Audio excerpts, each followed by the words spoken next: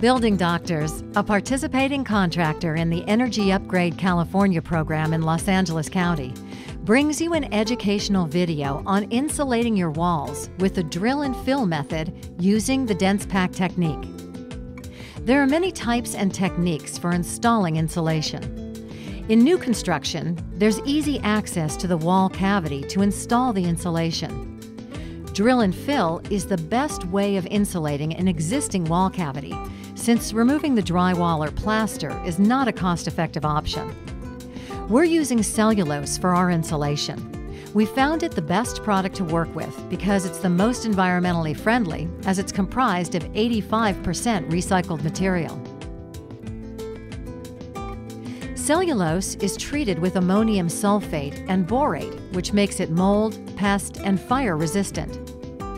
As you see in this video, the handful of cellulose does not burn and does not continue to burn when the flame is removed.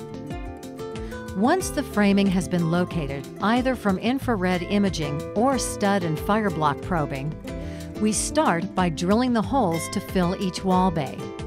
Since most framing is 16 inches on center, we drill one hole 16 inches apart for each bay, unless there's fire blocking.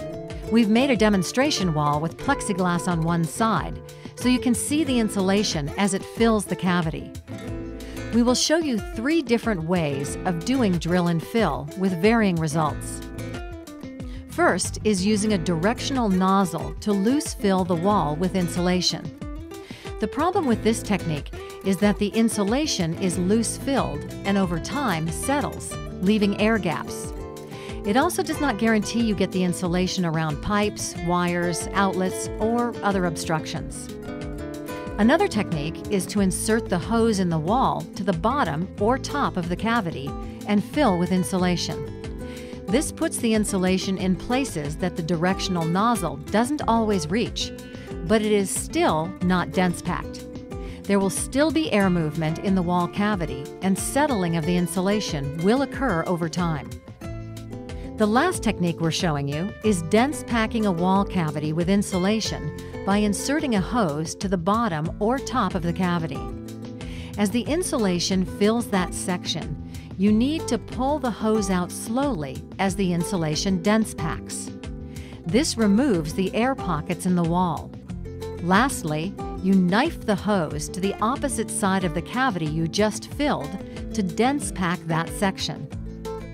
The Building Performance Institute, BPI, recommends anywhere from 3.5 to 5 pounds per cubic foot for the proper R value and air sealing qualities. Here we show the results of the 3 techniques.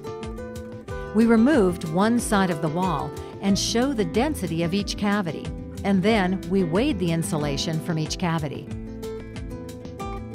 The directional nozzle bay and the loose fill bay are soft to the touch, demonstrating how they will settle over time. The last is the dense packed section.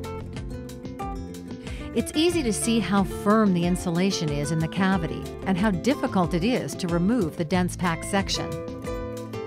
BPI recommends 3.5 to 5 pounds per cubic foot for the proper R value in the wall cavity and for air sealing qualities. Our results? Dense packing an existing wall is by far the best way to install wall insulation.